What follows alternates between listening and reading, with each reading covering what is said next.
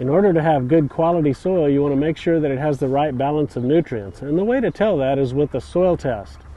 Here in a garden that's been rototilled quite a bit or spaded and the soil turned over, you can simply take a scoop out of the soil and have a pretty good representative sample of what the plants are growing in. However, when you go out into a lawn area or perhaps an orchard where the soil isn't mixed, you want to get a vertical core of soil. You can do that by taking a scoop out of the side of a hole with a shovel, cutting the sides away, and then putting this sample into a clean plastic bucket. You do this in a number of different areas, mix them up, and that gives you a good composite or average of what the soil is like. If you just take one sample, it might be a place where a rover stopped last year, and that might throw your soil sampling off quite a bit. You want to use a clean plastic bucket. If it's had fertilizer in it and hadn't been washed out, of course that'll throw your sample off as well.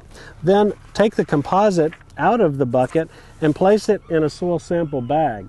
Now the Extension Office, your county agent, has various types of soil samples, the standard bags, and then one that's used more often for lawn and gardens. Whichever type you use, you'll send the sample off to the lab, and for about $10, the results will come back to you and to your agent as well. So if you'd like to call them on the phone and discuss what additions might be necessary, you can do that. With your common sense tip on sampling your soil, I'm Skip Richter.